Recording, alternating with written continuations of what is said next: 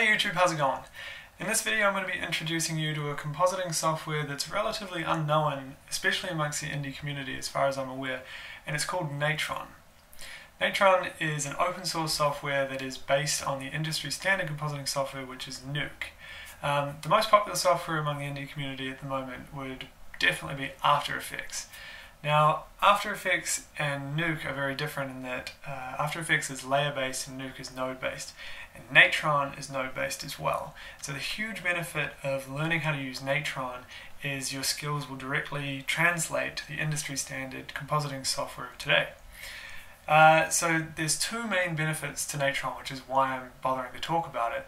One is the node-based that I just mentioned, and the other one is that it's free. It's completely and utterly free. No free version or trial version or 30 days free and then you pay for it. It is open source, which means it is completely and utterly free to use. The big drawback with the software is its stability issues. It's got quite a lot of bugs, it crashes often, and it's just kind of a bit frustrating in that sense. But because it's free, it's still worth a shot. And if your computer is capable, it kind of helps a lot as well. So on my laptop it doesn't really run very well at all, but on my desktop it works pretty well. As I said, it's based on the industry standard software Nuke, so I'm going to show you what Natron looks like right here. So this is it, and this is Nuke. Natron, Nuke, Natron, Nuke. Just basically identical, right? So this isn't going to be a how to use the software type of tutorial. But I will just briefly run over the very basics of node-based compositing versus layer-based. So this is the layout of Natron, right? So you've got your viewer up here. If you have an image, this is where it will be displayed. The node graph here, this area, is essentially like your layers and your timeline in After Effects. And this here is where your effects settings are tweaked. So the easiest way to explain it is I'll bring in a clip. So I'll just take this clip here and drag it and drop it into the node graph. You can drag and drop, or if you're in the node graph and you hit R on the keyboard, it'll bring up a file browser that you can navigate to your clips to. So if with the node selected, firstly it's brought in this node, okay? So this node is essentially my footage layer, and if I select it and hit 1, the viewer will connect to it. So this is the viewer, and this is what represents what is seen up here. And so because it's connected to this node or layer, we can see the footage in the viewer. And it's also opened up this properties bin here, and this node is essentially a container for a bunch of settings which will be stored here. And this is not dissimilar to just a layer in After Effects. So there is no project bin in Natron where you would store all of your elements. The node graph acts as a project bin itself, so all the elements are stored inside the node graph. So if I wanted to have a bunch of clips in my project, like I can bring in all of these and I just store them in the node graph, just like this. So this is my properties and this is my, my project essentially. And if you want to see the timeline, you have the timeline here in the viewer, or there's also this thing called the dope sheet, which is just a different way of visualizing this sort of thing. And so these are our clips that we brought in here, these ones here. So if I delete these, we'll only have one in the node graph, which is read 2, this one here. So if I want to make put effects on this, let's say a blur node, I can hit B on the keyboard, which will bring up a blur properties, and so I can add some blur to the shot. There we go. And now let's say you want to add something that doesn't have a keyboard shortcut. If you hit tab, it'll bring up this menu here that you can type in. So let's say I want to add a grade node. I can make one like that. There's also a shortcut G for grade node as well. But so now I can open up the grade node in the properties, and I have all these settings associated with the grade node. So I can gamma it down, expose it up or down, whatever you want to do.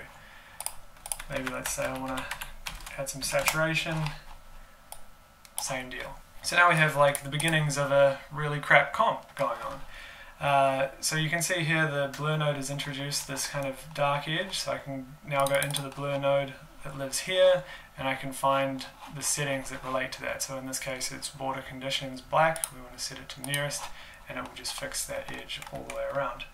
I can hit F in the viewer to fit the thing. Spacebar will full screen the pane that the mouse is over, so I can do that with any of these sections, even, oh, maybe not this one. Just like that, So that's the real basics. If I wanted to combine two clips, this took me kind of a while to figure out actually. So let's say I want to add a section of this clip. Oh yeah, so these are movie files, which is why Natron's not liking it. Ideally, compositing software should run with image sequences like a JPEG, XR, or PNG sequence, but it's fine, we'll just ignore that for now. So if I want to take this bird and put it in the shot, I can make a roto node. I hit O for roto, and I can draw a shape around the bird, just roughly like that. I'm using the middle mouse click and drag to move the view around like this, and enter to close the node. So the way Natron works best is essentially an upside down layer based composite. So in After Effects you'll have your background on the bottom and then your foreground layer on top and more foreground layers on top and top and top. Natron is the exact same, but it works best upside down. So your background goes at the top and then below it you put a merge node and your foreground layer over top.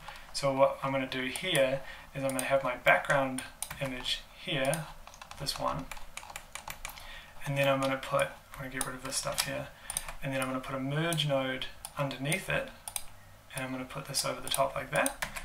And now we're going to get this because it's two full screen images over the top. So I'm going to just make sure we only get the bird.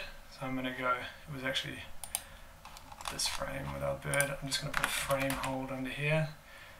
And you can see the beginnings of the comp coming along. So we're at frame 78, I'm going to go into the frame hold, 78, and that's going to make the entire timeline of from this point on in the node graph, frame 78. And so now I've got that, I'm going to make another merge node, and I'm going to make this the BA, and I'm going to use a merge operation different to over, because what it's done now is it's taken the roto node, which is essentially black, and put it over the image, so we just have that, which is not what we want. So we want to go operation and mask, which would take just what's inside the alpha of this roto image. And so I can change this to be red, green and blue so we can see the matte in all channels. But essentially mask is going to take the B input multiplied by the alpha of input A. And so now we have our bird image here, but if I check the alpha channel we've got nothing in it. So if I over it with the background on frame 1, it's still going to look weird like this, and that's because we're merging two images over the top of each other that have a black alpha channel. So I'm going to give this section of the comp here the correct alpha from this node. So I'm going to use a shuffle node which has two inputs. Again, we want to connect the B input to our B pipe, this one here, and our A input to the roto, just like that. And what we're going to do is we're going to say, so this is A pipe, as in this pipe here, color from alpha.